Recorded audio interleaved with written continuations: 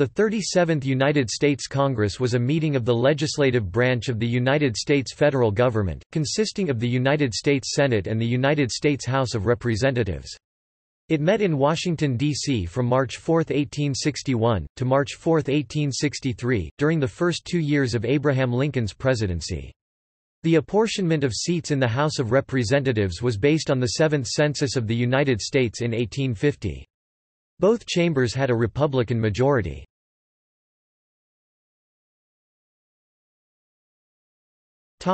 Major events. March 4, 1861, Republican pluralities are seated in Senate and House, becoming governing majorities in both houses given vacancies among Southerners. Louisiana has 2 of 4 representatives remaining. Although represented in the Confederate Congress, Missouri and Kentucky remained with full delegations in the 37th Congress.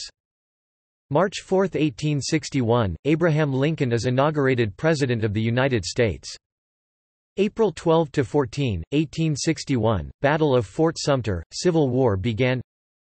April 19, 1861, Union blockade of the South begins at Fort Monroe, Virginia. April 27, 1861, President Lincoln suspends habeas corpus from Washington, D.C., to Philadelphia and called up 75,000 militia. May 6, 1861, Arkansas Secession Convention enacted an ordinance of secession. May 20, 1861, North Carolina Secession Convention enacted an ordinance of secession. May 23, 1861, Virginia popular referendum ratified ordinance of secession. 5 of 12 U.S. representatives remained. 2 senators from the restored government of Virginia replaced the 2 who withdrew. June 8, 1861, Tennessee popular referendum ratified ordinance of secession. 3 of 10 U.S. representatives remain.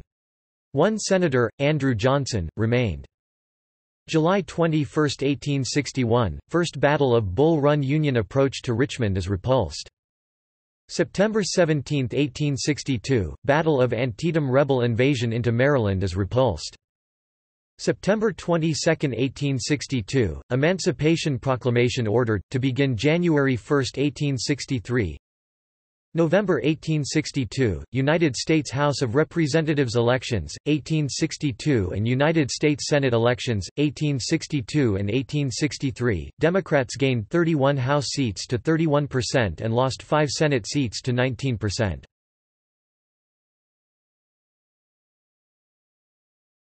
Topic: 2 special sessions.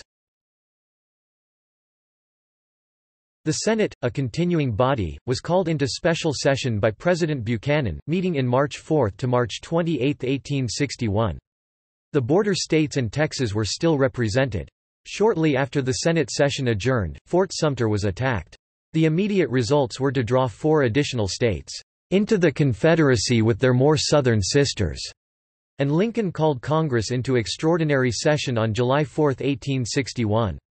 The Senate confirmed calling forth troops and raising money to suppress rebellion as authorized in the Constitution. Both houses then duly met July 4, 1861. 7 states which would send representatives held their state elections for representative over the months of May to June 1861. Members taking their seats had been elected before the secession crisis, during the formation of the Confederate government, and after Fort Sumter. Once assembled with a quorum in the House, Congress approved Lincoln's war powers innovations as necessary to preserve the Union. Following the July federal defeat at First Manassas, the Crittenden Resolution asserted the reason for the present deplorable Civil War. It was meant as an address to the nation, especially to the border states at a time of U.S. military reverses, when the war support in border state populations was virtually the only thing keeping them in the Union. Following resignations and expulsions occasioned by the outbreak of the Civil War, 5 states had some degree of dual representation in the U.S. and the CS. Congresses. Congress-accredited members elected running in these 5 as Unionist 19, Democratic 6, Constitutional Unionist 1, and Republican 1. All 10 Kentucky and all 7 Missouri representatives were accepted. The other 3 states seated 4 of 13 representatives from Virginia, 3 of 10 Tennesseans, and 2 of 4 from Louisiana. The Crittenden Resolution declared the Civil War has been forced upon the country by the disunionists of the Southern states. and it would be carried out for the supremacy of the Constitution and the preservation of the Union, and, that accomplished, the war ought to cease. Democrats seized on this document, especially its assurances of no conquest or overthrowing domestic institutions, emancipation of slaves.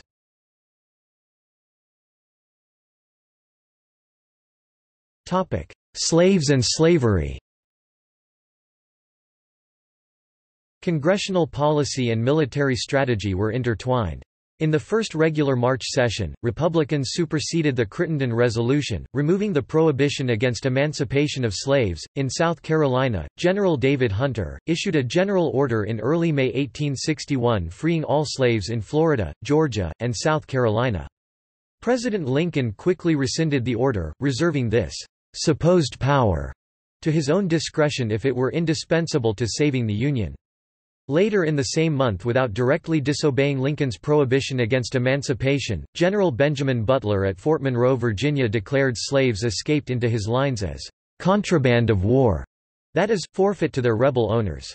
On May 24, Congress followed General Butler's lead, and passed the First Confiscation Act in August, freeing slaves used for rebellion. In Missouri, John C. Fremont, the 1856 Republican nominee for president, exceeded his authority as a general, declaring that all slaves held by rebels within his military district would be freed.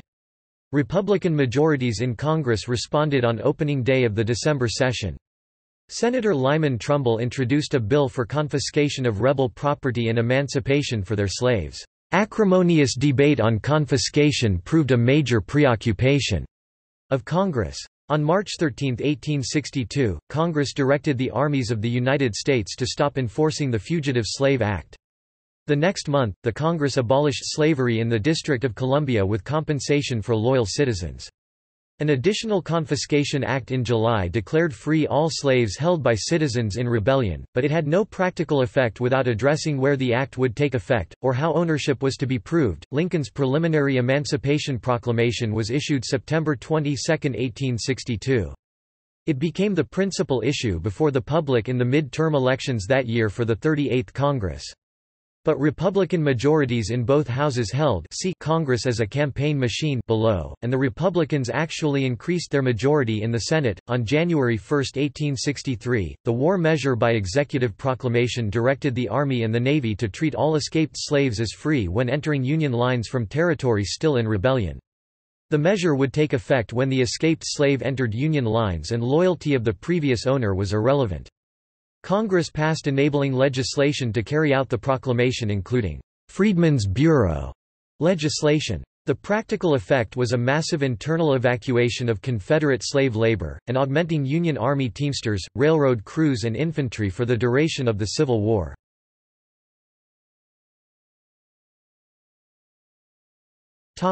Joint Committee on the Conduct of the War. Congress assumed watchdog responsibilities with this and other investigating committees. The principal conflict between the President and Congress was found in the Joint Committee on the Conduct of the War. 8 thick volumes of testimony were filled with investigations of Union defeats and contractor scandals. They were highly charged with partisan opinions, vehemently expressed by Chair Benjamin Wade of Ohio, Representative George Washington Julian of Indiana, and Zachariah Chandler of Michigan. Sen.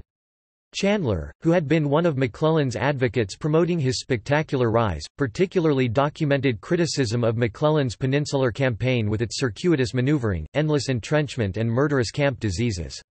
It led to support for his dismissal. A congressional committee could ruin a reputation, without itself having any military expertise. It would create the modern congressional era in which generals fought wars with Congress looking over their shoulders, and with public opinion following closely behind.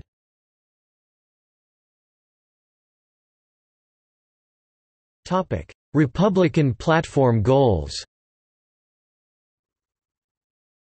Republican majorities in both houses, apart from pro-Union Democrats, and without vacant Southern delegations, were able to enact their party platform.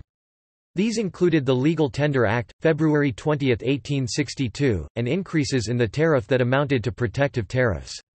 The Homestead Act, May 20, 1862, for government lands, and the Morrill Land Grant Act, July 2, 1862, for universities promoting practical arts in agriculture and mining, had no immediate war purpose. But they would have long-range effects, as would the Pacific Railroad Act, July 1, 1862, for a transcontinental railroad. Treasury innovations were driven by Secretary Salmon P. Chase and necessity of war. The income tax of 1861, numerous taxes on consumer goods such as whiskey, and a national currency all began in Civil War Congresses.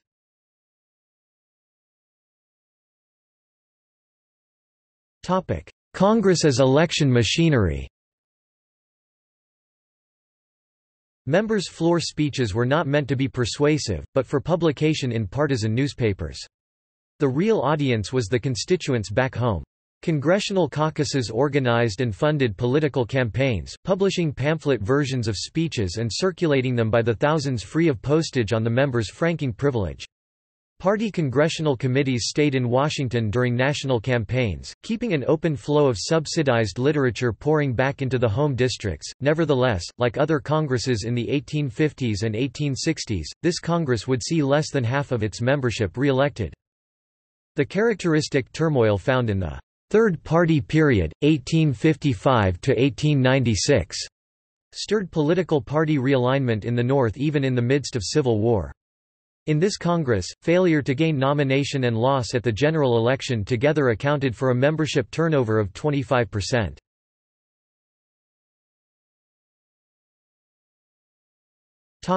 This Congress in the generation cycle. This first Civil War Congress was one of the last with a plurality of members drawn from the «transcendental» generation born between 1792 and 1821.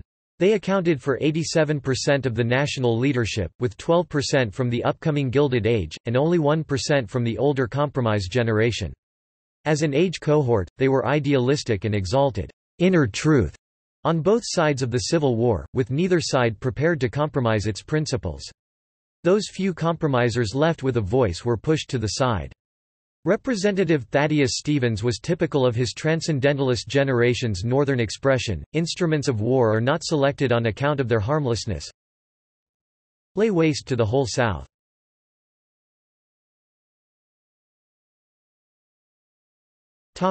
Major legislation. August 5, 1861, Revenue Act of 1861, Sess. 1, ch. 45, 12 Stat. 292. August 6, 1861, Confiscation Act of 1861, Sess. 1, ch. 60, 12 Stat. 319. February 19, 1862, Anti-Coolie Act, Sess. 1, ch. 24, 27, 12 Stat.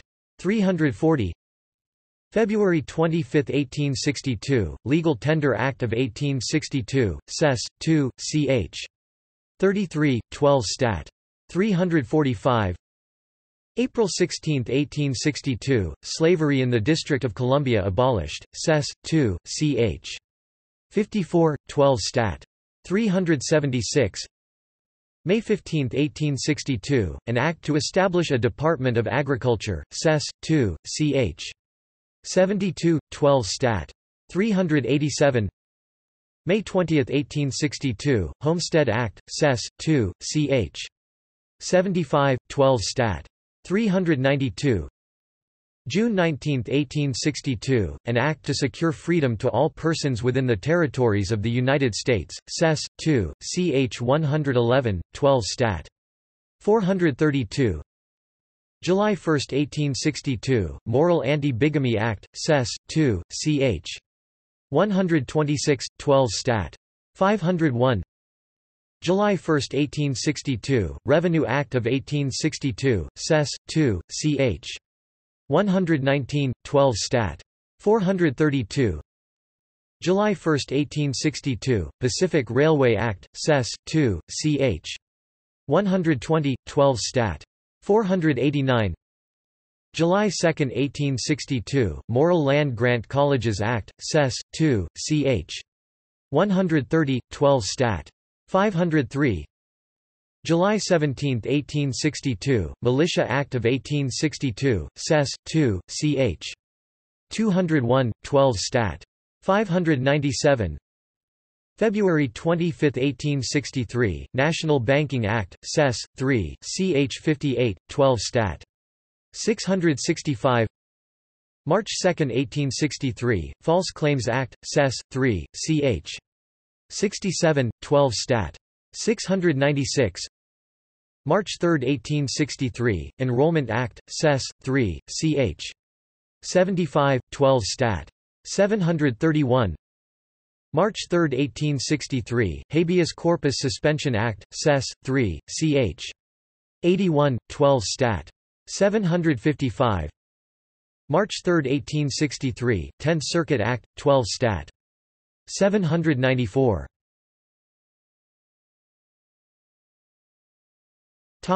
States admitted and seceded and territories organized.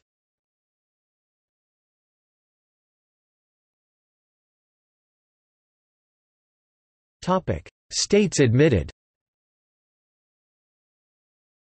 December 31, 1862, West Virginia admitted, Sess. 3, ch. 6, 12 Stat. 633, pending a presidential proclamation. It became a state on June 20, 1863.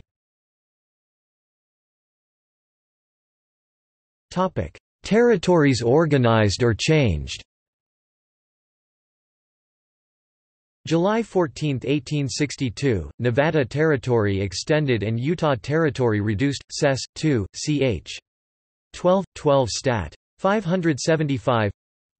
February 24, 1863, Arizona Territory organized, Sess. 3, ch. 56, 12 Stat. 664. March 3, 1863, Idaho Territory organized, Sess. 3, ch. 117, 12 Stat. 808. Rebellion. Congress did not accept secession. Most of the representatives and senators from states that attempted to secede left Congress. Those who took part in the rebellion were expelled. Secessions declared during previous Congress: South Carolina, Mississippi, Florida, Alabama, Georgia, Louisiana, and Texas. Louisiana congressional districts LA 1 and 2, two of its 4 representatives remain seated in the 37th Congress. Secessions declared during this Congress: April 17, 1861, Virginia, the pro-Union restored government of Virginia's 2 senators were seated, along with duly elected representatives for VA 1, 7, 10, 11 and 12, 5 of its 13 representatives in the House. May 6, 1861, Arkansas. May 20, 1861, North Carolina. June 8, 1861, Tennessee, Sen. Andrew Johnson and 3 of the 10 duly elected members of the House did not recognize secession and retained their seats in TN 2, 3 and 4, although secessionist factions passed resolutions of secession in Missouri October 31, 1861, and in Kentucky November 20, 1861, their state delegations in the U.S. Congress remained in place, 7 from Missouri and 10 from Kentucky. Exile state governments resided with Confederate armies out of state. Army-elected congressional representatives served as a solid pro-Jefferson Davis administration voting bloc in the Confederate Congress.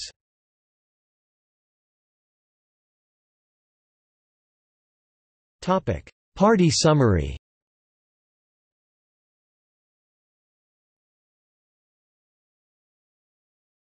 Topic: Senate.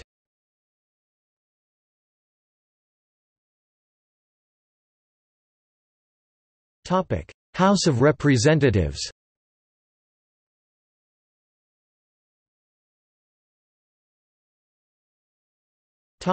Leadership.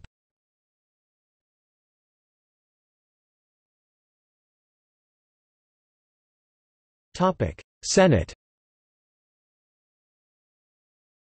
President, Hannibal Hamlin R. President pro tempore of the Senate, Solomon Foote R. Republican Conference Chairman, John P. Hale.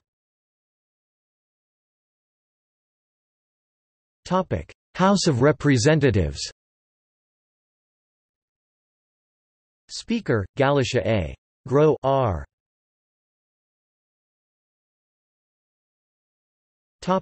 Members. This list is arranged by chamber, then by state. Senators are listed by class, and representatives by district. Skip to House of Representatives, below. Senate. Senators were elected by the state legislatures every 2 years, with 1/3 beginning new 6-year terms with each Congress. Preceding the names in the list below are Senate class numbers, which indicate the cycle of their election.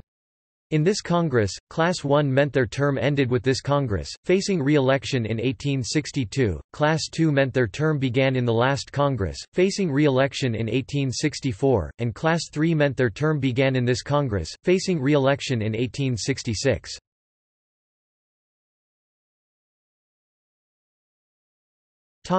House of Representatives.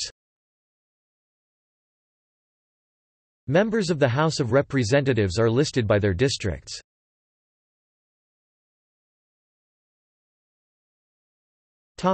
Changes in membership.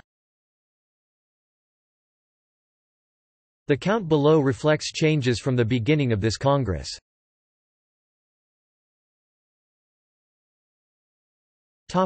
Senate.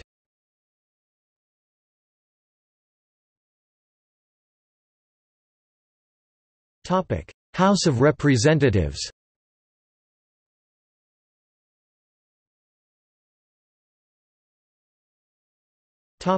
Committees.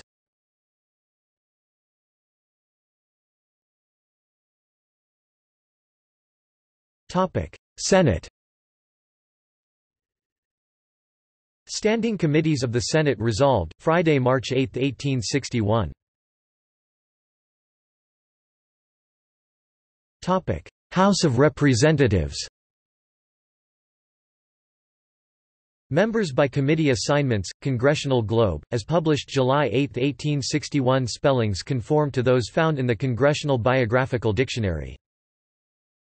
Unless otherwise noted, all committees listed are standing, as found at the Library of Congress.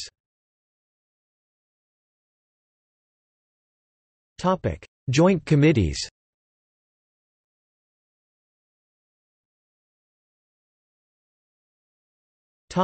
Enrolled bills. Bradley F. Granger, R. Michigan. George T. Cobb, D. New Jersey. Library. Edward McPherson, R. Pennsylvania. Augustus Frank, R. New York. John Law, D. Indiana.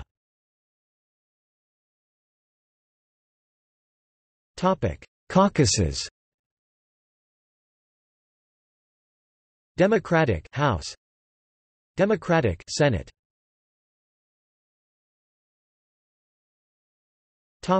Employees. Architect of the Capitol, Thomas U. Walter. Librarian of Congress, John Gould Stevenson. Senate.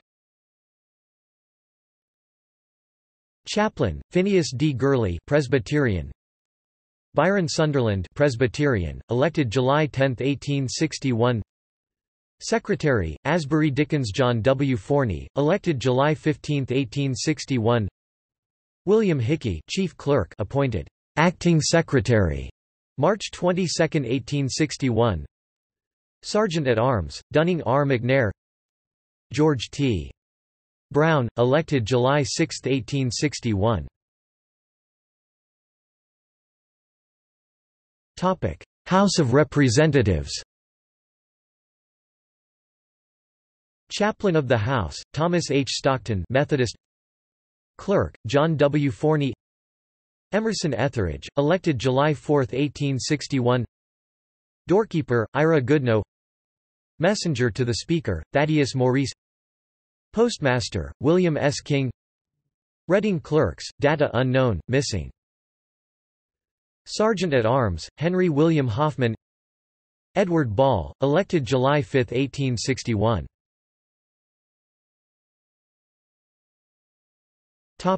See also: United States elections, 1860 elections leading to this Congress. United States presidential election, 1860. United States Senate elections, 1860 and 1861. United States House of Representatives elections, 1860. United States elections, 1862 elections during this Congress, leading to the next Congress. United States Senate elections, 1862 and 1863. United States House of Representatives elections, 1862. Notes